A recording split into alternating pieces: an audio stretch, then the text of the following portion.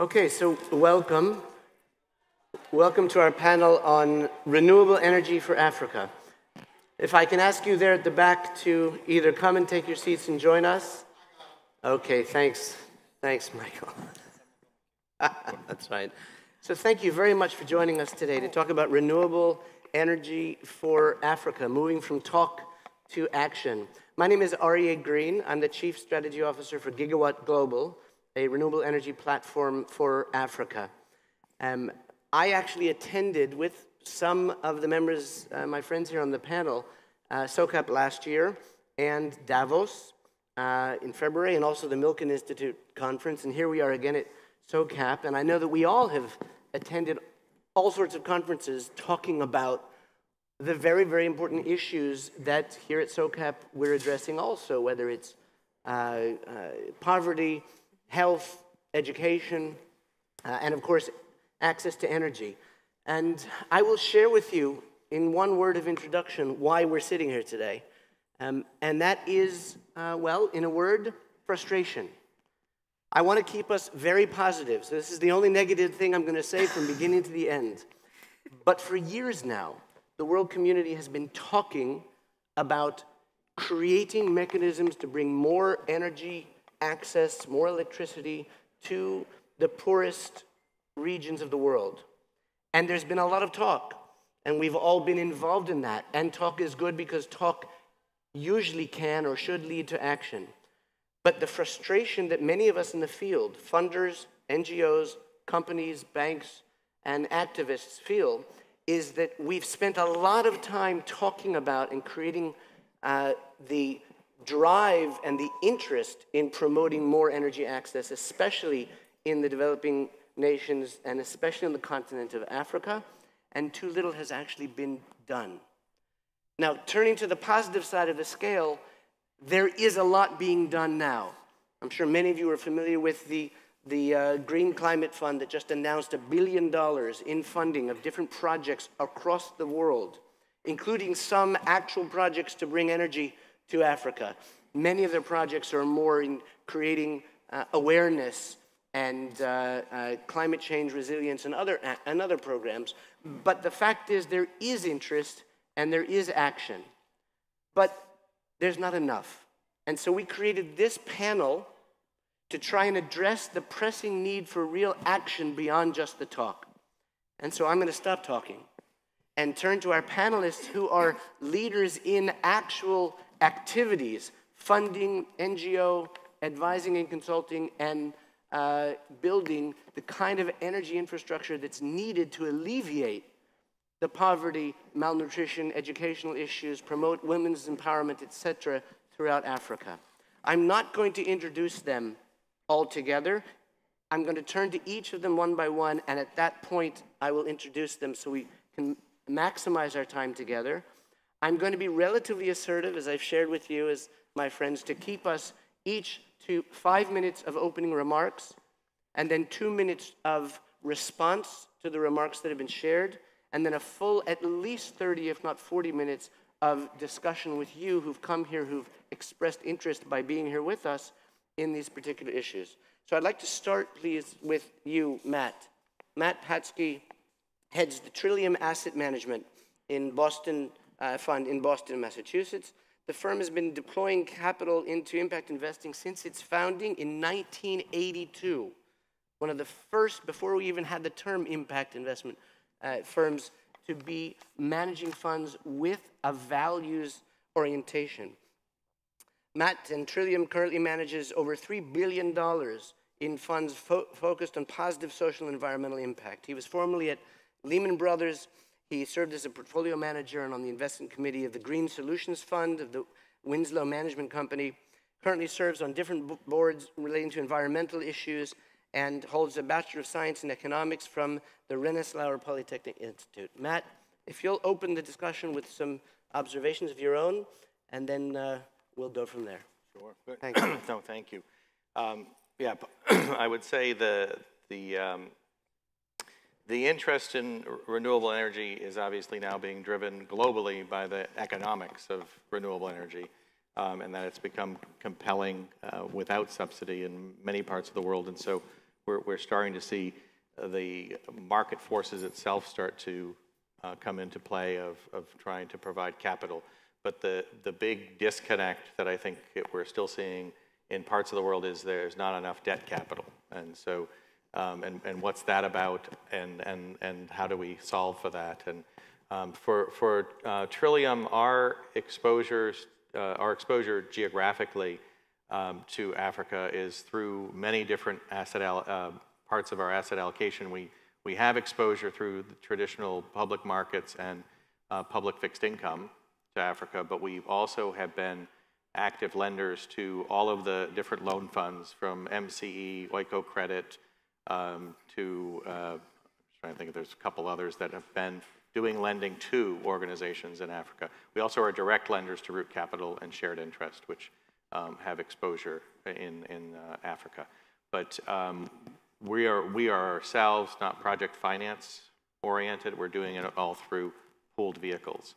And so to that end, we are launching, actually, the documents came back from the lawyers today, so we're launching a fund of funds vehicle to finally be able to do direct or investments in with fund managers who have more direct exposure to the continent. So we're looking forward to being able to deploy more money. But our exposure in the renewable energy space right now is largely in the public markets and then through loan funds that we're participating in.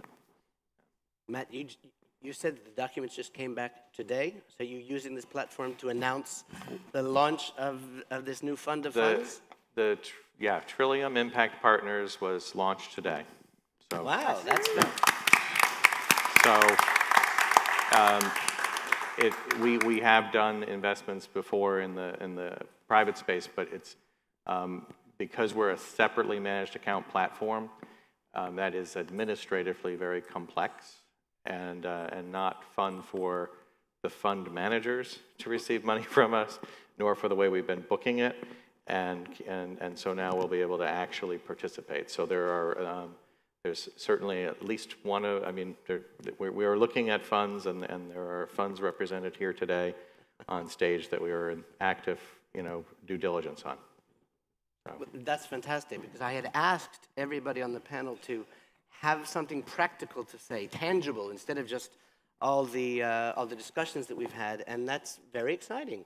That is really exciting, and I'm hoping to see by next year at SOCAP the kind of speed that we're talking about, that you will have already used that, invested in the funds as the fund of funds in the funds, and that the funds will have actually deployed that capital into renewable energy projects in Africa. Yep. Let's hope so. Yep. I'm going to change the order of things slightly, because Morgan Simon, my good friend from just around the corner, is getting on yet another plane. Morgan apologizes for having to run off, but I'd like to ask you, Morgan, at this point, let me introduce you for a second, although I know you well, I still have some notes here. Of course, you're the founding partner of the Candide Group, and Morgan has close to 2 decades of experience in making finance a tool for social justice on a number of different levels and fields. In the time that you've been actively involved in this, I know that you have influenced over $150 billion of investments in various different activities and fields. You're a regularly sought-out expert in the whole issue of financing the impact investment community, and of course, Morgan wrote a book just recently, just out last year, called Real Impact, The New Economics of Social Change. And she's been a featured Harvard Business School and United Nations speaker and expert. I'm very glad to have you with us. Please share us your thoughts before you run off to the airport. Thanks for having me. So I wanted to, just by a little bit more way of background, so Candide Group is a registered investment advisor. We have a small client list of families, so more akin to a multifamily office, and we've invested in 65 companies and funds over the last 6 years. And some of that has been both microgrid and utility scale energy in Africa. And in general, we are extremely broad in terms of the sectors and geographies that we invest in. And what we're always looking for in any sector is what is the systemic intervention that we can make, that what actually solves the problem as opposed to making it a little bit less miserable to be poor, or to actually have the type of energy at the cost and amount that you need, rather than some approaches that can feel like good enough for those people. That's really the kind of attitude we want to be pushing back against. And that means there's a couple principles of how we think about investing in renewables in Africa that I wanted to share. So three points. So first is really thinking about this question of affordability, and that what we've seen is that often approaches have scaled because they were easy to finance as opposed to necessarily the best for people, right? So how do we make sure as investors we're really holding ourselves accountable, that it's not about our needs, it's about the people who need energy, and that a number of lanterns home systems where people are paying $4 to $6 a kilowatt hour, where they could be getting 2 cents an hour from grid scale. How do you make sure you don't want to penalize people who legitimately need energy today, but you also want to make sure that you're providing a much longer-term affordable solution. Second to that is the question of consumptive versus productive forms of energy, right? That it's great to be able to power a radio to read at night, and sort of the assumption of the long-term impact of that. But if it's not enough for you to be able to run a business, to be able to pump water, to be able to have productive sources of energy, are we actually, going back to, are we providing the type of energy that helps get people out of poverty versus just having it be a little bit less miserable to be poor?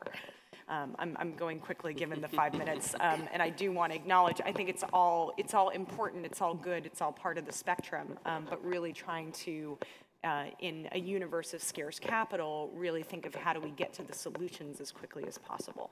And the third piece, to make sure I don't forget what it is also the question of ownership. So I think the other that we've been concerned by is that the majority of capital has been going to expats, and has been coming from foreign capital, which means that people get access to energy on the continent, and that's amazing, but the profits that are made from that are fundamentally extractive, are leaving the continent. And we've tried to prioritize companies that really are working on having some degree of local ownership or local entrepreneurship. So some of the examples, and I should note we are invested in Gigawatt Global, the way that they've structured some of their deals, like their first utility scale project in Rwanda, of partnering with an orphanage and school to put the solar field on their land and essentially ensure that they're going to have operating budget for the next 10, 30, 20 years. So really thinking about how do we make sure that more of the proceeds from these projects actually go to community, as opposed to just saying, and I think this is a problem across impact investing, not just in terms of renewable energy, of seeing beneficiaries just as the recipients and not as the protagonists. And that if we really want to be in partnership, we need to shift that frame and really provide more opportunities for economic participation and ownership. So I hate to do the classic mic drop, but I am going to have to jump off and appreciate the opportunity to be here. I'm sorry to miss everyone's remarks. Thank you, Morgan. And I think there's no question that I would imagine all of us would agree that the issue of whether it's local employment or training for the technicians, as well as benefits to the communities, the local communities, whatever the industry is, energy or otherwise, is a very important element of the whole issue of Africa in particular, let alone other emerging markets. So thank you for that. Off you go. Be careful as you go down the stairs. I'm going to move over here next to you, Rick, if you don't mind. So Rick, we've talked about, well, tachlis is the word we use in Hebrew or Yiddish, which means getting to it, getting to real action. And so Matt and Morgan kind of gave a more strategic look into what it is we're talking about this kind of impact investing in renewables in Africa. And Morgan actually challenged us with 3 good and important elements, but still kind of on the strategic level. I want to ask you to go a little bit more into into the specifics. So let me introduce Rick. Needham is the CEO, or partner, I should say. Sorry. I'll have to tell my... Yeah, exactly.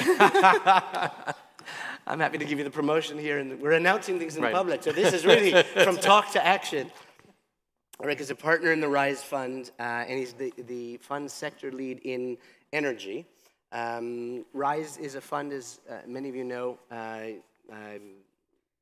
part of or initiated by TRG, and it's a $2 billion fund. I've heard rumors, as maybe some of the rest of you had or read in the newspaper, of a new fund TRG is creating, RISE 2, or whatever it might be called, which may well be a $3 billion fund. So one of the major players in impact, especially on the renewable side. But Rick has a very rich background in energy and sustainability. He was at Google, responsible there for transformative, large-scale renewable energy projects investing. He led that team.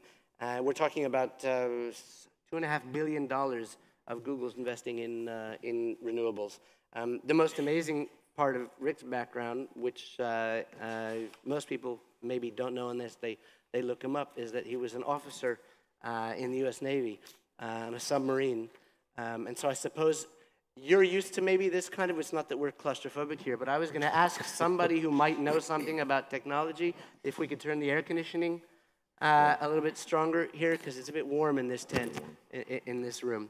But Rick's background in aeronautics, astronautics from MIT, MBA from Harvard Business School, and aerospace engineering, Bachelor's of Science from the Naval Academy means that he knows a lot more about the engineering and science side of renewable energy production, but that informs his understanding of both how and best practices of investing in renewable energy projects, and particularly in Africa. So, Rick, please share with us some of your practical, tangible recommendations or observations. Yeah, I appreciate the introduction, and appreciate being on the panel with everyone here. I'll try to get practical. I think one of the things, getting back to Matt was saying, was just the opportunity, right, is I guess when we look at renewables and the opportunity of renewables writ large, it's pretty dramatic based on the massive cost reductions that have happened over the last few years, something like 80% for solar and 67% for wind over the last 8 years, which is driving them to be the new energy source of choice because of economics, right, flat out. And when you look at Africa in particular, with probably the biggest solar potential in the world, something like 10 terawatts of potential, it's 100 times the capacity that exists on the continent today. That's in sub-Saharan Africa. It's kind of shocking what the opportunity looks like. So why isn't more happening, right? Why aren't more projects being developed? Why aren't more solar installations being done? We talked about this a little bit. There are some challenges that we've seen. This is from my time at Google and investing in projects. We invested in 2 projects in Africa.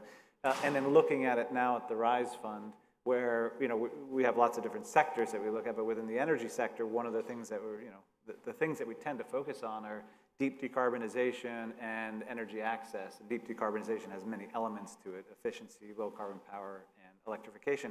So all these things can play out on the African continent. I think the things that we've seen are, in many locations, it's this big question on when and how projects will actually get over to the point of financial close and then execution. There's frankly not a lot of risk in constructing a project and getting it onto the grid and it running and delivering power. Like, it's pretty unlikely, it's pretty unlikely a solar plant just stops working.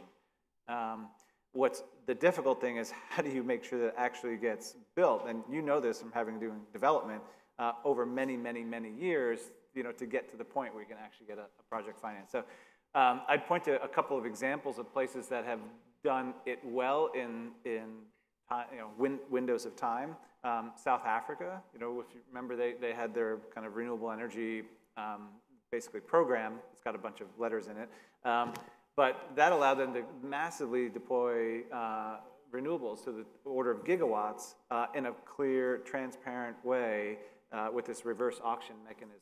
And that worked out really well up until 2016, when suddenly they got to a point where they kind of filled it up and they said, okay, now what do we do to the policymakers? And then suddenly policymakers were kind of like deer in headlights.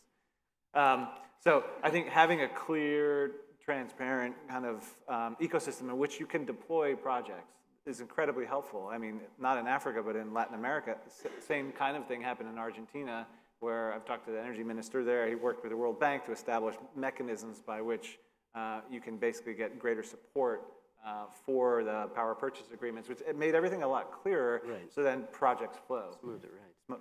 Smoother, which then allows debt to flow into those projects. Right, it's more attractive. Yeah. And that's kind of the larger scale stuff. There's also the smaller scale distributed power as well, and that's whether it's solar home systems, it's microgrids, it's grid extension actually as well. And as a fund, we've actually invested in a company that does commercial industrial rooftop installations in India. And one of the reasons that we found India attractive is this gets to another one of the challenges, is the economics of the power that's being delivered to commercial industrial customers versus the cost of deploying solar on their rooftops. There's a big enough gap there where you can make an investment as an equity investor and deploy those projects and earn a healthy return, see a profit. In some countries within Africa, in some cases, the power is subsidized, so the actual price of power can be lower, so it becomes difficult to actually deploy those projects, even though they would typically tend to make sense. Or other ones that that put in policies around what the feed-in tariff might be, that might not be attractive enough to bring in the equity investors. Yeah. So I mean, I'm not sure how practical some of these things are, but there are many people who work in the social capital space who are thinking about how do we actually establish the ecosystems, the conditions on the ground such that investors can come in, get much greater visibility into those investments, because the project investments into the renewable energy projects, they're not like VC investments. Like, you don't have market risk, product risk, team. Like, if you build it, it's going to deliver power. You've got it. So establishing the mechanisms that just enable those projects to get to the point where they can get built would probably be the biggest enabler to help deploy more renewables. Actually, going from that, I want to turn to Lisa to talk a little bit about both where we've been and where we're going, because a lot of the work that you're doing at Shine has basically helped to create that ecosystem. And I have to say, it was not purposeful, but we're moving from Rise to Shine. And I was thinking about that the entire time we were preparing this, and it's not in the order that I had here, but I had to say it. I'm sorry. I hadn't even thought about that. So, Rise and Shine. Lisa Jordan is a senior philanthropic executive with a 20-year career focused on impact and systemic change. You currently serve as the campaign director for Shine, which is a global campaign to mobilize finance to end energy poverty. It's very much focused on what we're talking about today. Lisa previously served as the CEO of the Bernard Van Leer Foundation and in leadership positions at the Ford Foundation, also at the Porticus Foundation. You've led many nonprofits, organizations. I'm not going through the whole list, in Europe as well as the United States. She has a master's degree in development studies from the Institute for Social Studies in The Hague, Netherlands. And thank you for joining us. I want to take us from exactly from what Rick was talking about in terms of the mechanisms that have been put in place, are in place. Maybe you can give us a little bit of both the history and a little bit of a direction of where we're going, again, on the practical, tangible side, since you're active in it, on the ground. Thanks a lot, Aryeh. That's very funny, Rise and Shine. nice I can't believe that it's the first time that you thought of that. Yeah. I mean, that is... So I want to say a few words first about Shine, because it's a really new campaign. It's a new mechanism.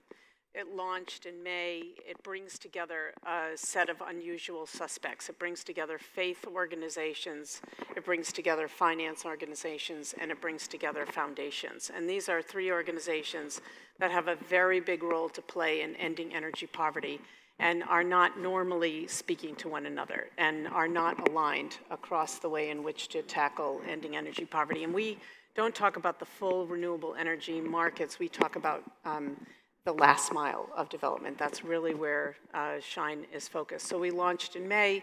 We launched with $100 million in commitments coming from these three sectors, and really deploying those commitments to access to energy champions, of which I see many sitting in the room in front of us. So those are people who are really looking at last mile distribution mechanisms. So, and Sub-Saharan Africa is a place which you saw in the description of this panel, where 600 million people are living without reliable, secure, or safe energy sources today. And if we're going to go through this renewable energy revolution, we should be bringing all 600 million of those people with us as we go through the energy revolution. So one of the things that we thought was really important to do was to start mapping where is the money actually going, and who's it coming from, and where is it headed. And so we have been, in our first few months together, working together, linking and learning from one another, mapping where the foundation's putting their grant money, what's happening with that.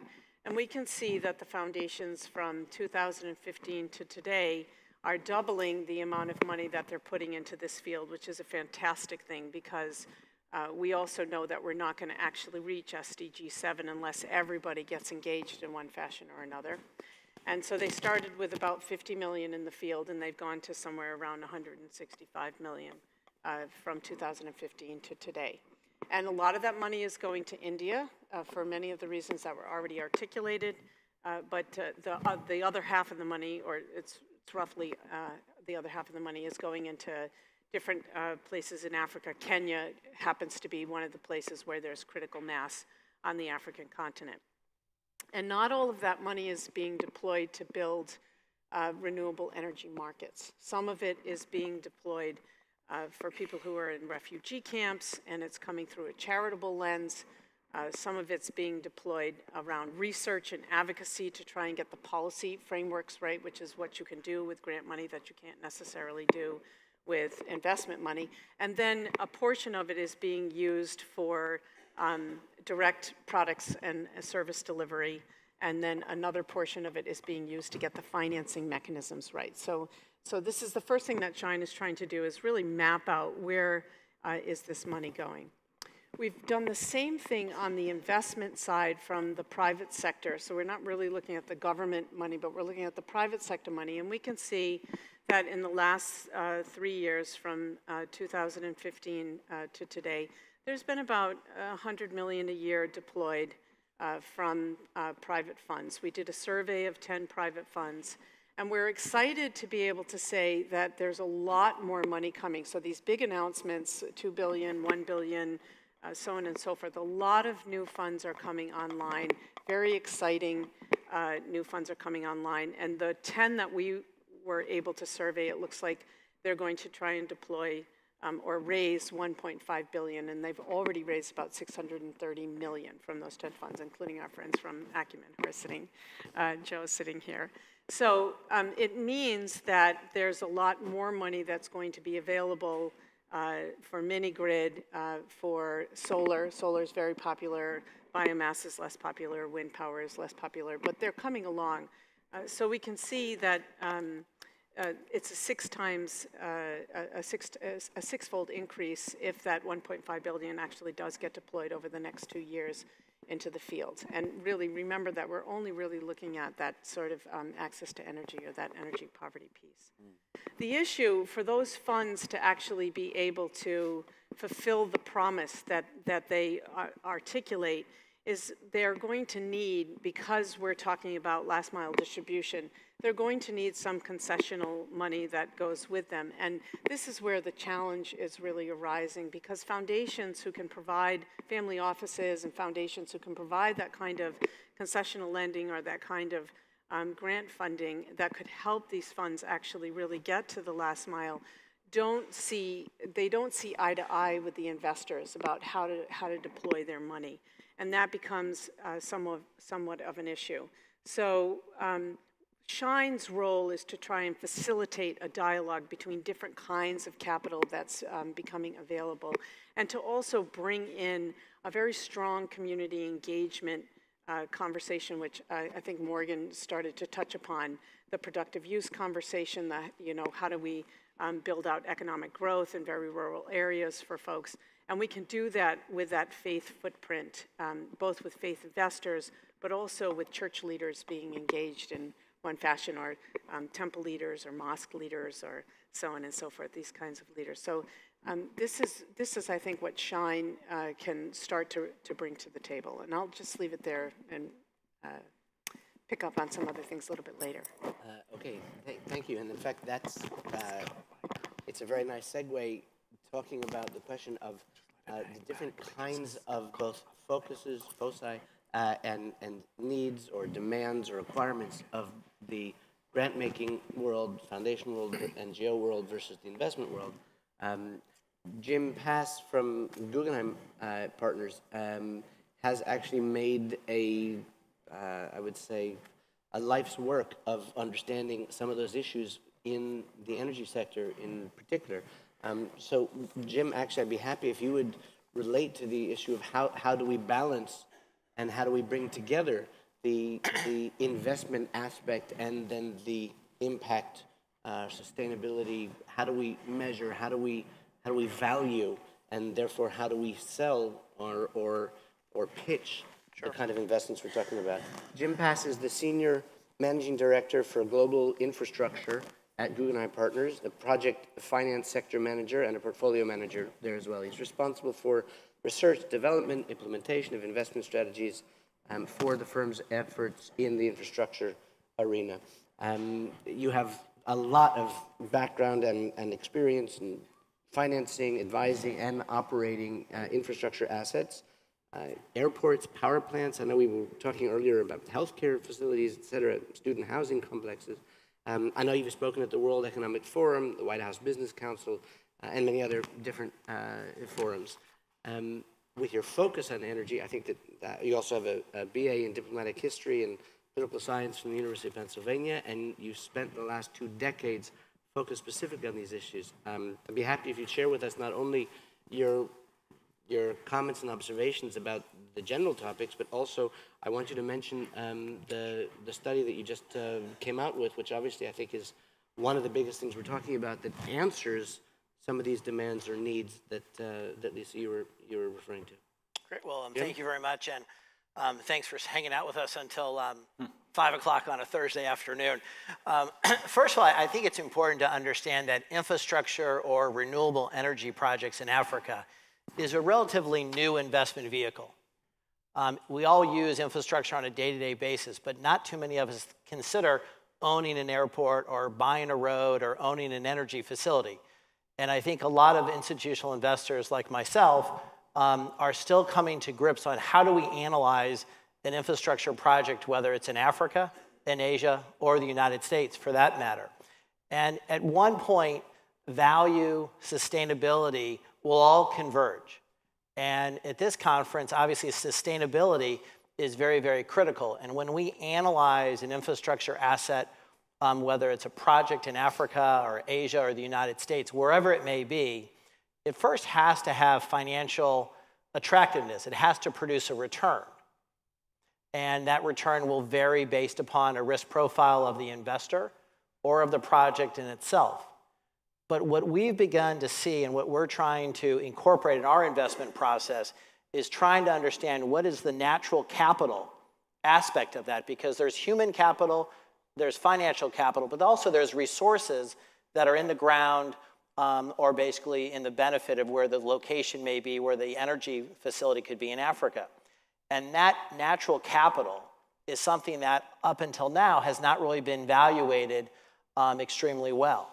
And so when we look at a project in Africa, for example, we want to make sure that not only is the project transformational, like what Shine was, kind of like what your focus will be in making sure that is the last mile, and what Morgan was saying, we also want to take into consideration how do we preserve and protect the environment? How do we preserve that natural capital that is extremely important to really the sustained goals of the UN, really the 17. And when you put all this together, you still have to have that aspect of a financial return. And so what we've been doing at Guggenheim is we established a protocol, not targeted in Africa at the moment, but it's for the Arctic. Because it's another area where energy, resource-driven energy, whether it's wind, solar, hydro, can basically develop on a very, very attractive basis. And the big difference between the Arctic and Africa, or one of the big differences, is really just the vastness. And what we've tried to do is make sure that all the stakeholders in our protocol, which is now under the domain of the Arctic Economic Council, is focusing on the indigenous people. We want to make sure that they have a seat at the table when we're looking at that. And what the paper that Aryeh brought about was really the culmination or the next step from the Arctic Protocol to bringing that protocol into more of an institutional acceptance level of projects on a global basis. Because one of the aspects of my client base that's focused on is how do we measure sustainability? If I'm going to make an equity commitment in a project in Africa, how do I know that's actually going to transform the life of someone or to improve poverty and so forth? So we like to have some type of metrics on how we can analyze the effectiveness of our dollars. Not so much the financial return, but how do we make sure that the money is actually doing good, lack of a better word. And we're not impact investing. This is institutional money that needs a return, but we're layering in another aspect of this. And so this paper that was announced about 2 weeks ago at a IMF meeting focuses on how can the institutional investor analyze the different standards that measure sustainability? How do we measure the UN SDGs? And in light of my opening comments that infrastructure is still an evolving asset, these metrics are still evolving as well. So even though there's been a lot of progress in Africa and other aspects, once the tools for the institutional investor are there to really demonstrate and identify the effectiveness, not just the financial return aspect of it, but also the other intangibles, it'll be a pretty effective tool. I think also, if I understood right, Jim, Guggenheim is going to make this tool available not only for the use of your clients, investors, and what have you, but also for the wider community. Am I right? So our goal following the study is to actually analyze 4 projects. Both are brownfield and greenfield. They may be energy, they may be transportation, and analyze these metrics and see how they perform in different developments. And then based upon those conclusions, then that instrument will be available not just for investors. Right. Okay, well, that's terrific and also very practical. Right. And the truth is, Joe, you have a master's in sustainability from Cambridge. So if we're talking about sustainability standards, I'm assuming that you guys can have a conversation afterwards, and Joe, you can evaluate how good the indice and the mechanisms that Jim's talking about are. So lastly, let me turn to you. Joe Opot is the head of business development. I'll be CDM managing too. It's a great day for both of us. That's right. I should have promoted you to CDO like I did Rick. Apologies. Joe's the head of business development on West Coast for Acumen, where you're leading partner engagement, post-investment support, and fundraising strategy. Acumen, by the way, has invested in some 113 companies, I think, across 13 different countries. Before coming to Acumen, Joe developed tech platforms for early-stage ventures as the director of business development at the Singlebrook Technology Company. Started your career in the United Nations in Kenya, Russia, the United States. Like Morgan and Jim, and I guess the rest of us, you're on the plane half the time. And thank you very much for joining us today, given that you did have an airport-related incident that brings you a little bit in a bit more difficult circumstances than we anticipated. But thank you for making the effort. Joe holds a BA in political science and French from Middlebury, as well as the master's in sustainability that I mentioned from University of Cambridge. Focusing on tangible issues, innovative finance and sustainability. Happy if you'll share your thoughts with us. Hi, everyone. I know it's mid-afternoon. I can see some people nodding. We're going to make this fun. Fun. We have a party right after this, so we're leading up to that. So, Acumen, we have as is mentioned, invested around 115 million of philanthropy-backed dollars, and yet we operate as a VC, so we either invest debt or equity.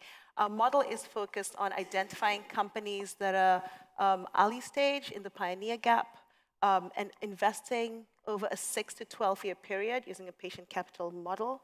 Specific to energy, our first investment was in 2007 with a company called D-Light that was working on a solar lantern and has since moved to solar home systems. Our main focus has been thinking of renewable off-grid solutions. And one of the things that we thought about this year is, given that we've been doing this for 10 years, how do we really understand how the market has moved? And I like that, Lisa, you began talking about the different players from a funding perspective. We were looking at it both from how much money is going to early stage ventures in the renewable energy space. Now, one of the things we found, great news, is that between 2012 and 2017, in 2012, most entrepreneurs raised around 50 million. In 2017, that went out to 300 million, which is great. So there's increased money flowing to this particular area. Now, what was tricky about that data set is that if you think of the Energy Access for All Sustainable Development Goal 7, we fall pretty short of what we need. When we think about what's annually going into the space, you have around 11.6 million. But if we're really to hit the goal of working towards energy access, we actually need around 216 million per year, just for this specific equity energy access. This is not thinking of whether it's grid extension as a solution or the other types of capital, whether it's debt. There's a lot to be done. Furthermore, as we dove into this into more detail, trying to understand, so fine, it's not, we have this 300 million, how is it being dispersed? One of the things that came up for us was 67% of all the money that's going into these ventures is going to 4 companies. 67%. Not ours. Yeah. I can tell you that. Pause. And that gives us a moment for pause. It seems like, as investors, we're all crowding the same deals, and that was one side of it. So what can we do to change that? And to Morgan's point of how many of these companies are being run by in-country or local entrepreneurs, as opposed to that dynamic where you have expatriates, or can we even have situations where you have an expat-local blend to make it work, as you're discussing? So that was one element of how do we identify that challenge and what do we want to do about it. The second is we then began to interview our investees. We spoke to 15 of our energy access investees, and we're specifically asking them, so one part is, as investors, we need to change our approach. The second part of this is, as an entrepreneur, what do you wish you changed when you're at the negotiating table? What do you wish you did differently in your term sheet? And we released a report that both dives into this data around how much money is flowing in the sector, plus true stories from our entrepreneurs about the time an entrepreneur accepted debt when they really should have gone for equity, and what was the role of grants, and if they're to restructure their table, what would they ask for? Now, and if we had those kind of like tangible examples of how do you rethink the type of capital company needs as they grow, the third part of this is exits that we're also curious about. So Acumen, yes, we have patient capital, 6 to 12 years, but we need exits to prove this. We need it for Rise, we need, and Trillium, you're all wondering, is this all funny money that's going out, but what is the business model? Now, it's hard to really understand what's going on in the exit world. And so our next report that we're going to work on is going to focus on, can we all begin to share what we're seeing about exits? Can we also take a step back, and as we begin to think of the term sheet and enter into these deals, can we structure the exit pathway? And then also, what is the possibility of a secondary market? The idea that for Acumen, a good number of our deals, so with D-Light, we've invested 5 million over the time period we've been with them. But when we have new investors coming in, they're adding in more money, but not necessarily buying out existing investors. What does it take to create a secondary market to make that possible? Now, I think in terms of tangible next steps, one key one that's for me is this question of how do we look at local entrepreneurs, in-country entrepreneurs, and what's the blend is important.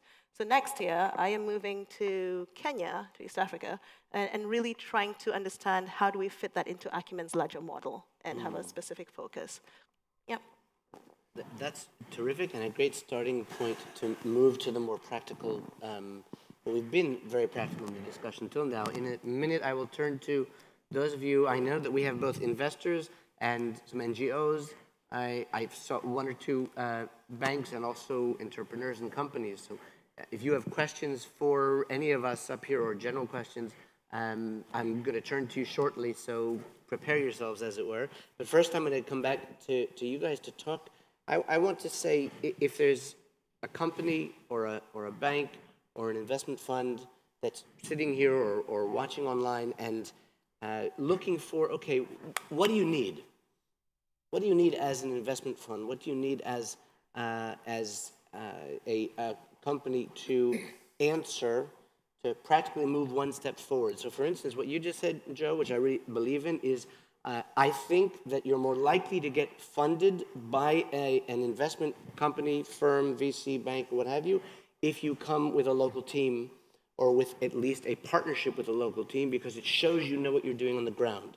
I think that's very true. I know that there's an impact investment fund that we're in touch with, that we've had extensive discussions with. They have offices in Kenya and Tanzania, even though it's a Dutch fund, and they brought their entire team to our field in Rwanda to look and learn on the ground kind of what are the kind of things that they're getting involved in. I think from our experience, I would say that is a practical application to any company that's saying, I want to do renewable energy, rooftop, or grid scale, or anything in between in Africa. The first question is, okay, who do you have on the ground? What do you know about the business on the ground? So that's a good practical place to begin. I'm asking you guys, in whatever order you'd like, what else can you offer as a practical tool to the people sitting here or watching that can help to accelerate the kind of investment that we're talking about, the kind of projects that we're talking about? So perhaps Lisa. I'll say something about the missing middle and the ticket size, because that's a big issue. We see that there's not enough investment going into those who are able to make deals underneath the $2 million mark, and that is a really big need. I think we have 85 small and medium business enterprises in our database now that are all working on ending energy poverty, all working into some degree into that last mile.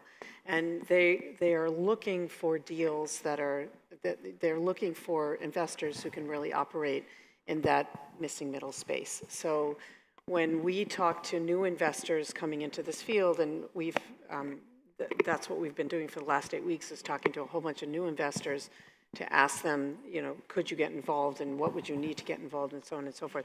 We're really stressing with them whether they could come into the space with smaller deals.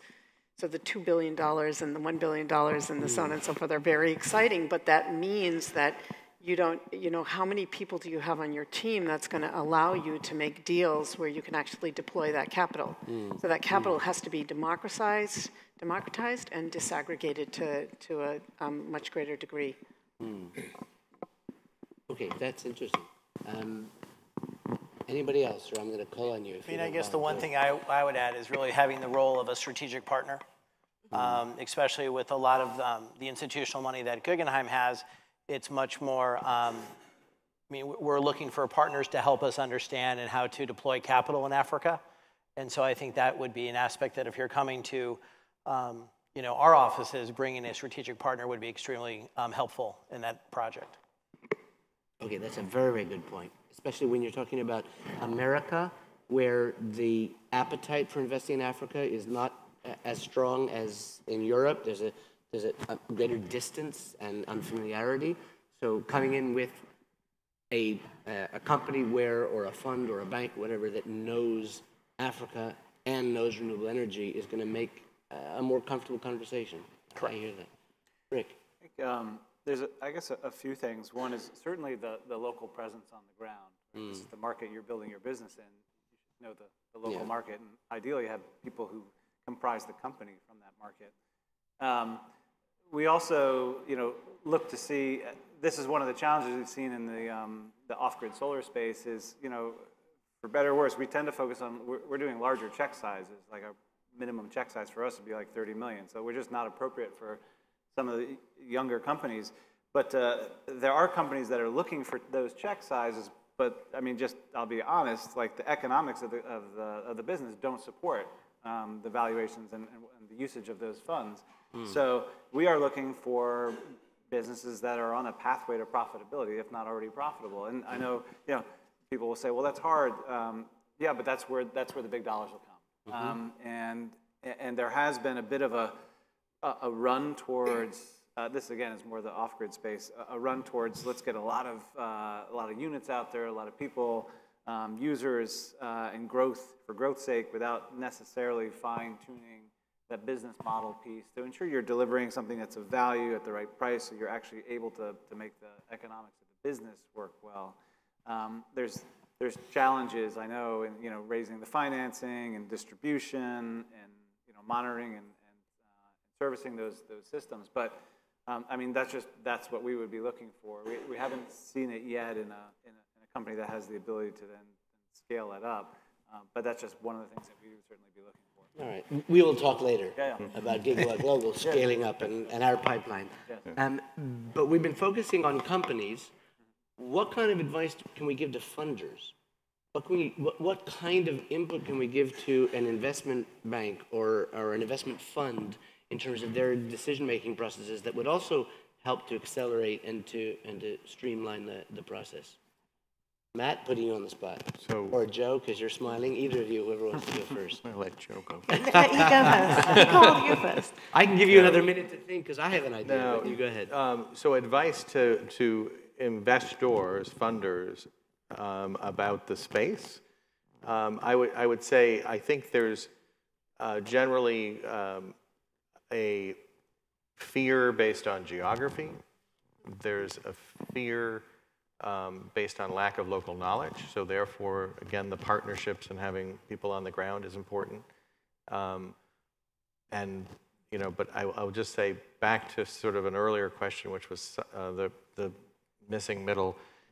Oftentimes, what's missing also is when you're talking to the earlier stage entrepreneurs, they're not sure what they're looking for in terms of capital, whether they want debt or equity, whether they're, and how much and how to structure it. And so you've got to bring to any earlier stage opportunity sort of knowledge and an ability to structure and work with the entrepreneur, which is very different than when you're trying to do a $30 million investment. So very different, exercise. Yeah. Okay, I think that's helpful. I'll actually build on that. We're actively seeking for better ways for investors to talk about deals they're interested in making. Can we sit around the table and understand that your grant money is going to flood the company at the wrong time? My equity should go to this goal, and they need debt, but if we don't work out their equity to debt ratio, we're screwing them all together. Those conversations don't happen as much as they need to. That's one for investors. How do we work through that? The second is on impact measurement. Ooh, the fun one. Around 4 years ago, we internally felt quite frustrated that sending our investees these reports or working through existing systems for one, time-intensive, and totally felt like investor or funder, tell me what I want to know in the same way of doing your tax returns versus being insightful R&D that the company wanted told to do. So we introduced a method called lean data, and the idea is to leverage mobile and in a 6 to 8 week period, get feedback directly from the end user, the consumer, about their solar lantern, about their clean cook stove, about the mini-grid system they're on. And the good thing about that is that you can break it down to gender. If someone says, I'm using this for productive use, and it's running the fridge and the lights in my store, you ask, what are you doing with the free time? What is your earnings? Is this helping you move up the energy ladder? And just continue with this mobile back and forth and build a database that then not only allows you to truly see this company from the perspective of the end user, but then we can then benchmark.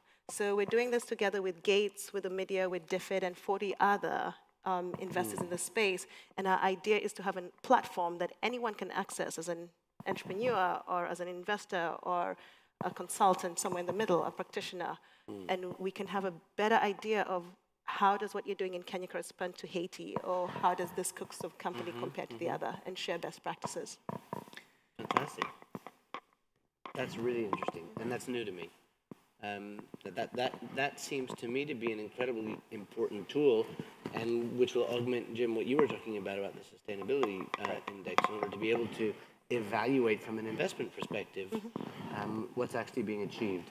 Let me turn to the participants here with questions. Yeah, please raise your hand. There's a microphone. We'll start with you in the back, just because the microphone's there, and then we'll come up to you. We're just waiting for the microphone to be turned on. Does that work? Yeah. Hi, I'm Mitra Arjun, and I was the CEO and founder of Lumita Networks, which built the PayGo software that was operating many of the companies in 20 countries or so in Africa. And we exited 18 months ago to Mobisol. Which means I can say the things here that entrepreneurs who are looking for money can't say, right? And in particular, echo the point made about the missing middle. There really is very little money. There's a lot of studying, a lot of talking, and very little action in that missing middle. And there's two big consequences of that.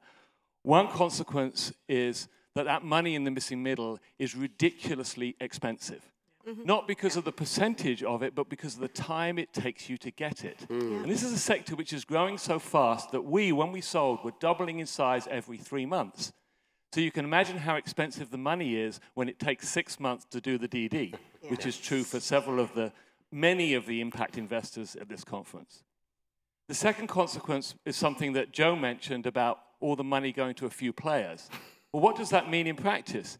It means that those companies can afford to sell products that are more expensive and lower quality than all their competitors. They essentially drive the competition out of business by using impact money to drive marketing to sell inferior, lower quality products. We sold technology to companies, for example, that were in Kenya with products that were much cheaper and much better than the products that were coming from M-KOPA. But because M-KOPA gets all the impact money, they still dominate the market. And that's true across a lot of sectors, but I think impact investors really need to have more of the entrepreneurs in this conversation. And some of the distortions that we're seeing when you look at it from San Francisco might disappear. If I can just translate that into because I'm trying to be very practical and tangible, one of the things that you're saying is that the investment community should be reaching out to entrepreneurs, even if they're not going to be funding them necessarily in terms of their own funding decisions, but to learn more about the particular market or the country or whatever that they're thinking of investing in. I really agree with that. It's a very good point. Thank you. You had your hand up? We just need the microphone down here, please. Thank you.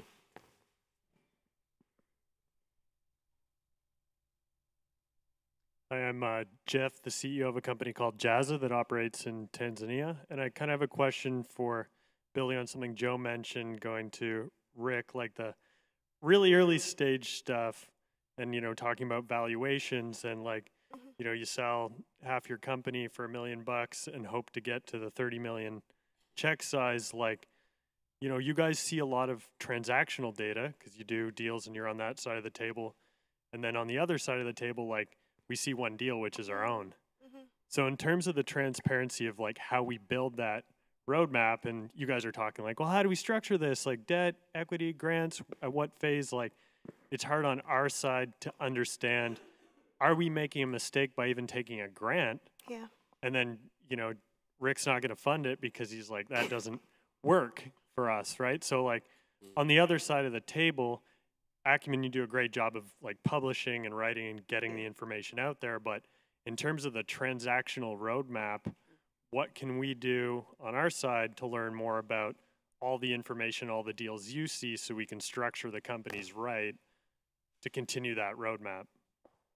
Thank you. Thank you. Joe? You're spot on, and every one of our energy investees that we spoke to mentioned that this is something that as a sector we should consider. which is part of why we included their feedback in the report. The report is called Accelerating Energy Access, the Role of Patient Capital. It's on our website. And it dove into, I should not have, it's Bate, the CEO of X company, breaking down, I received money this time, I should not have. What we're trying to see is in country, can we also have moments where we bring those CEOs together and have a round table where they can share best practices? And we've done that, I think, twice, not as often. We need to do it more. And even had heated conversations around, should you ever accept grants?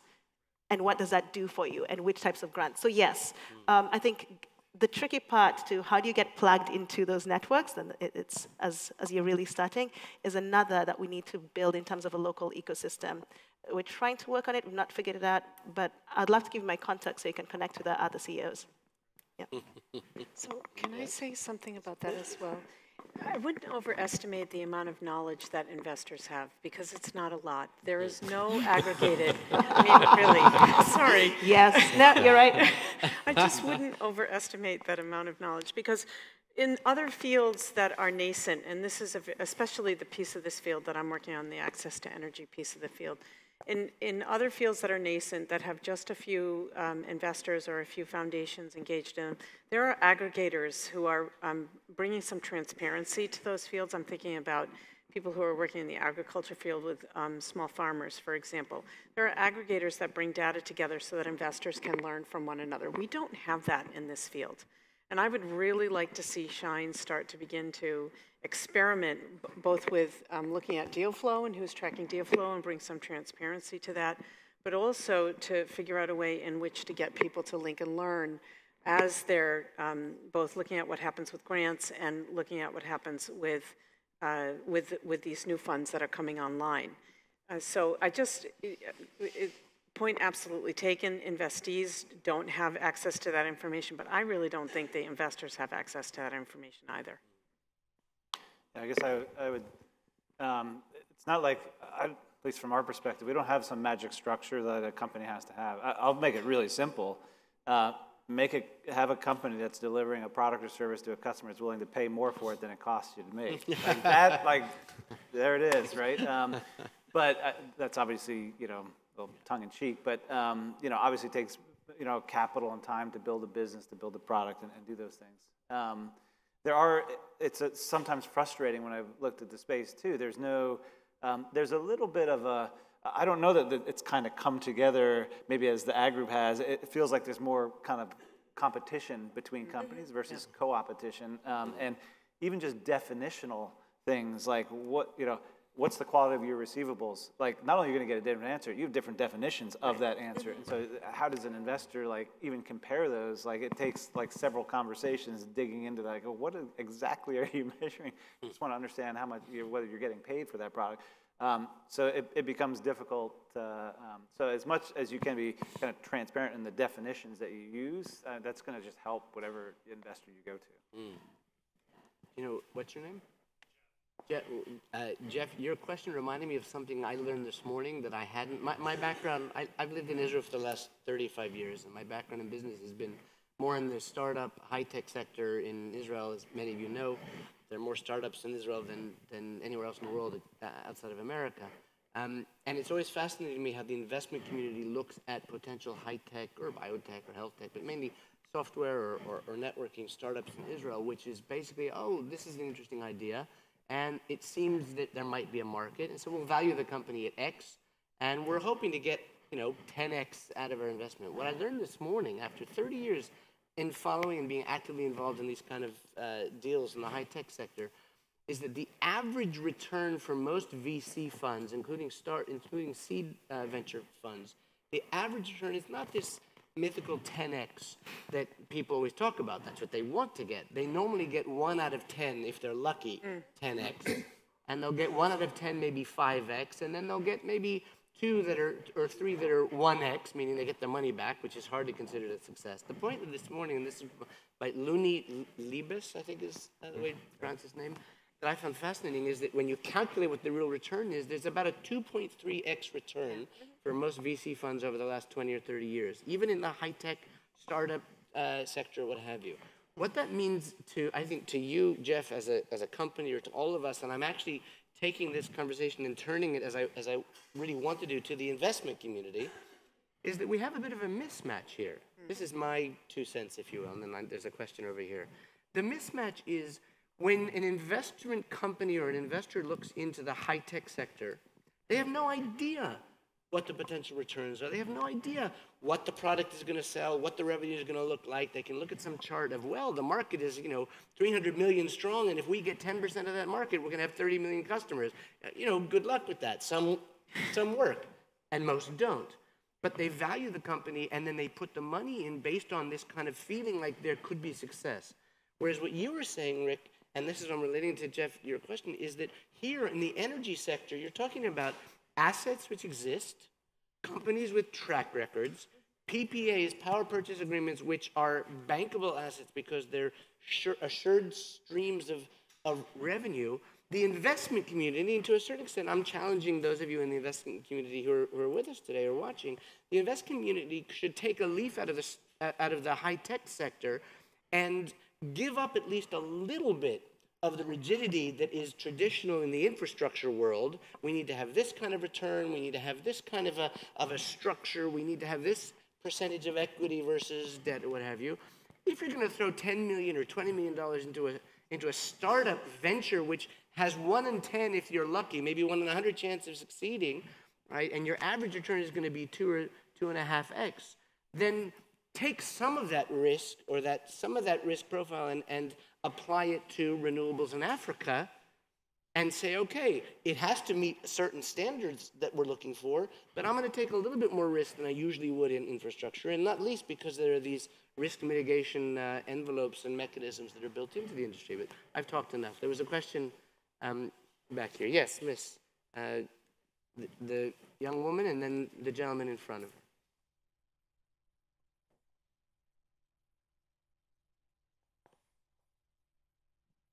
Hi, my name is Ugwa Maneo. I'm the co-founder and CEO of Solstice Energy Solutions. Yeah. We're an energy technology company that develops hardware and software to connect and intelligently manage distributed energy assets. My question, especially since we're talking about renewables and energy in Africa, we often immediately start talking about energy access and the millions of people who need connection. And while that's important, it often overshadows the millions of people in cities, not only in Africa, that struggle with unreliable and bad grids. Yep. Nearly 2% of Africa's GDP is lost because of unreliable electricity grids in these urban areas. So what are we doing to not only talk about energy access, but talk about the increase in energy consumption, majority of which for the next 20 years in the world is coming from emerging markets? The current trajectory says it's going to be fossil fuels, and this is not off-grid. We have a chance to change that, but we have to think about those market segments as well. And the stability of them. Thank you. Rick? I'm glad you asked that question. I even had one of my notes. Africa loses, I heard 2 to 4% of GDP because of unreliable power. It has like 9 of the 12 worst countries for reliability of power. This is it is a segment, I think, that hasn't garnered as much attention as it should. And frankly, from an investor perspective, it's really interesting because you have small and medium businesses who rely on power for their business. It's not a customer that's deciding, I'll pay for my home solar system so I can get a light or burn a kerosene lamp to do that. They're like, I need to run my business. I need the power. And so sometimes the alternative is either the business isn't working, or it's run a diesel genset that's sitting in the back. And another interesting quote I heard, someone can check the veracity of this, but like Nigeria has a grid capacity of something like 4 gigawatts. They have a diesel capacity of something like 10 gigawatts. Yeah. I mean, it's like a grid that's been built out 3 times. And why? Because it's just unreliable. So I think that's a really interesting opportunity. And there should be more attention paid to it because it's actually, I think one of the reasons, just my guess, is maybe the depth of impact on individual people from access is pretty clear, and everyone can see that.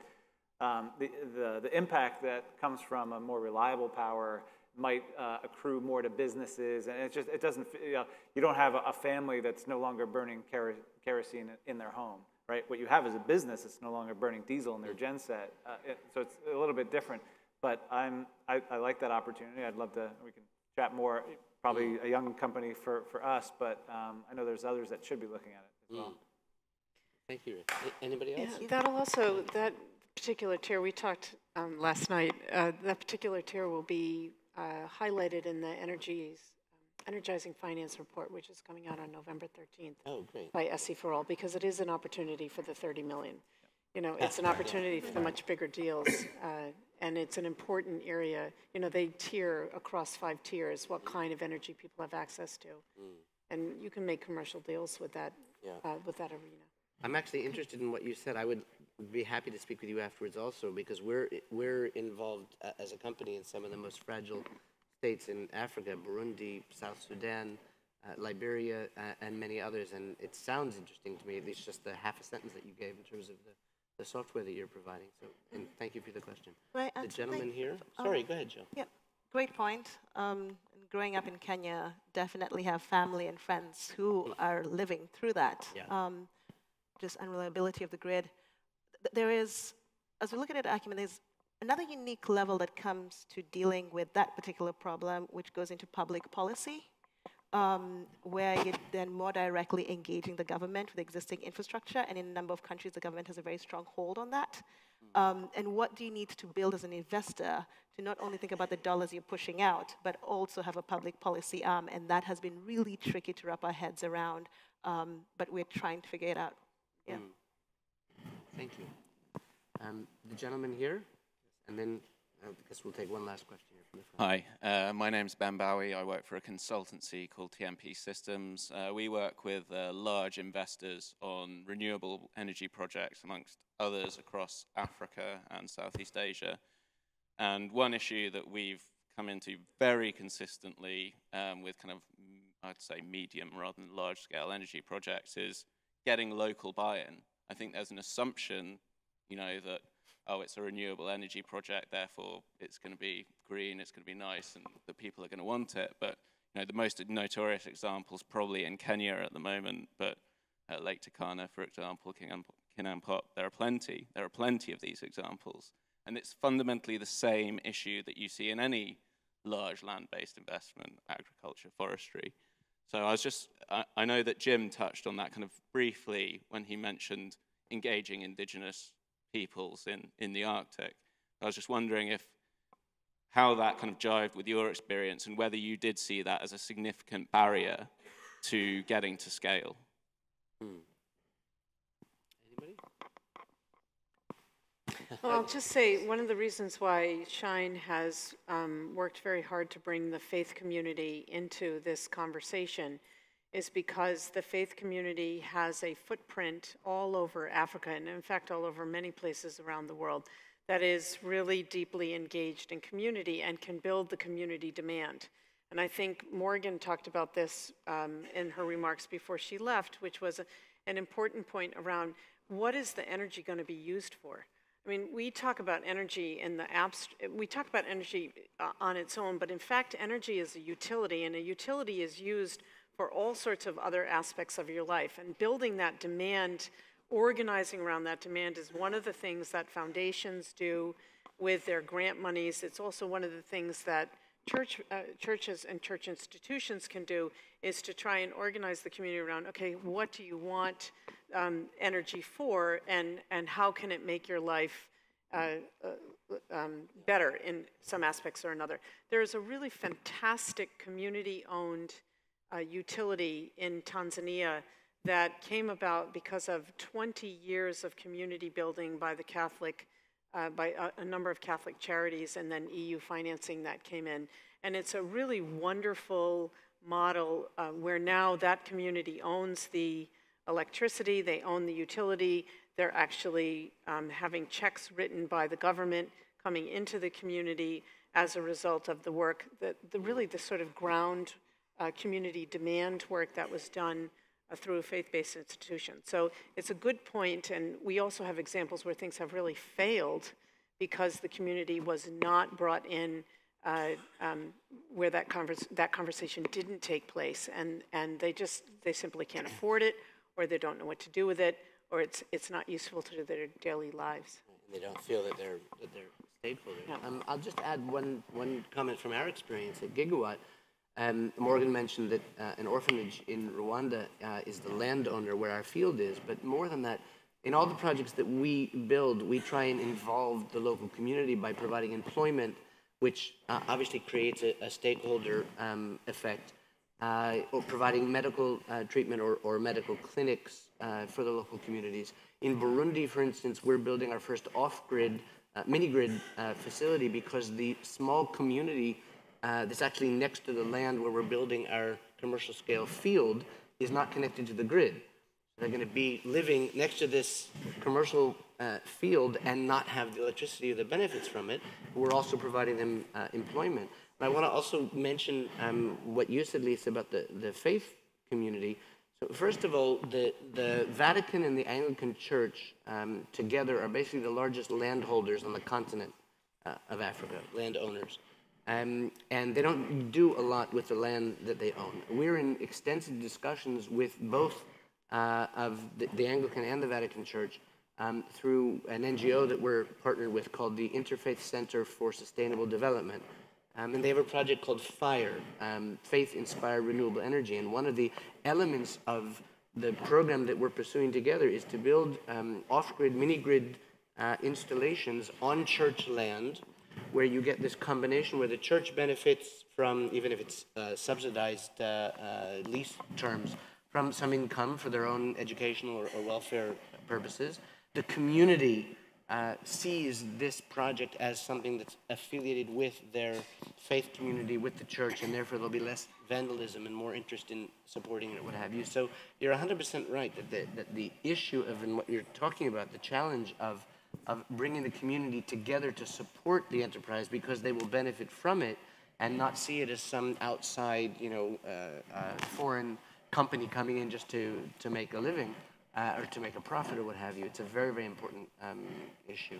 So we only have like 5 minutes left. So one last question here, and then I'll ask each of you to give 30 seconds of a response or a wrap-up. Yes. My name is Emilian. I'm a partner in a fund which focuses on Africa digital growth. We invested in Off-Grid Electric in Tanzania, amongst other companies. So I particularly know the pay-as-you-go solar industry, and I've looked at every single player in the industry. My question is around, we all know that the industry needs way more money than we thought a couple of years ago, right? I was reading a really interesting report published by the Shell Foundation a couple of days ago, $2 billion total investment needed in the industry, right? But I've seen a lot of new players, and I think some of the CEOs of those companies are here. The second level, I would say, pay-as-you-go solar companies. Everyone comes to me and asks me, who are the people to whom we should go and ask them for money, right? Because we see that the typical commercial VCs, I mean, the industry was super, super hot a couple of days ago, and it's much more difficult to raise money today than it was in 2016, 2015, even 2017, right? So the question is, who are the names? If one of those second-level pay-as-you-go solar companies would come to you guys, who are the few names, or who are the type of VC, the type of capital you'd advise those guys to tap into? Thank you for the question.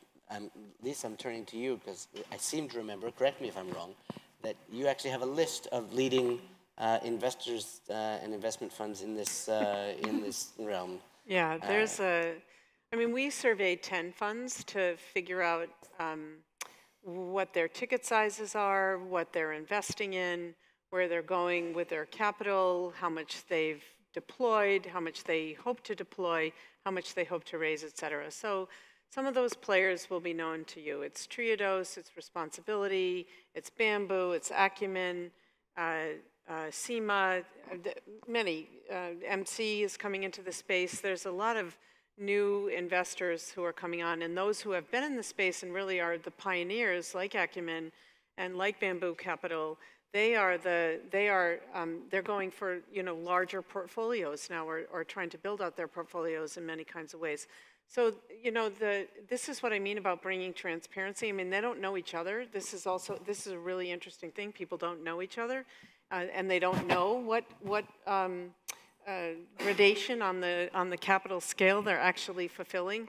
But in fact, that's correct. We're trying to figure out how to make that a little bit more transparent so everyone can see. Anybody else? Any other Any closing comments or observations? Yeah, I think Please, this is a wish for the investment community. If we could please beef up our post-investment support.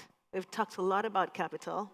And yay, money is good, but at the end of the day, if we really want to build these companies, and if we use a template from the tech sector, we really fail on the post-investment support that companies need versus, and given the expectations we have of them. And what does it take for us to learn? What does it take for us to implement, given that our margins are smaller, and collaborate on that? I want to, it's a great way to kind of wrap up the conversation. What's your name?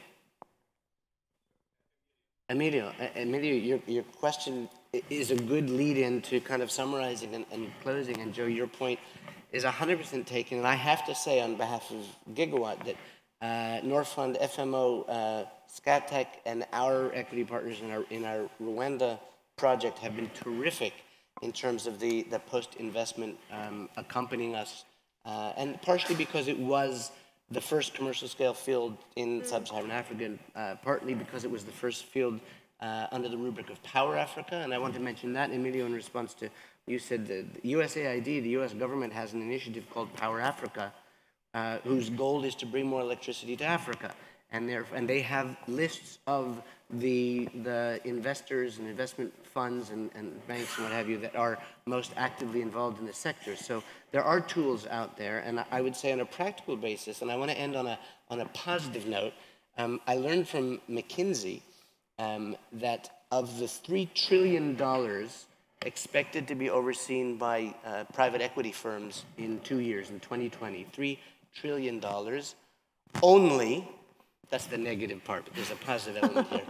Only 10% of that is going to go to impact investing type of investments.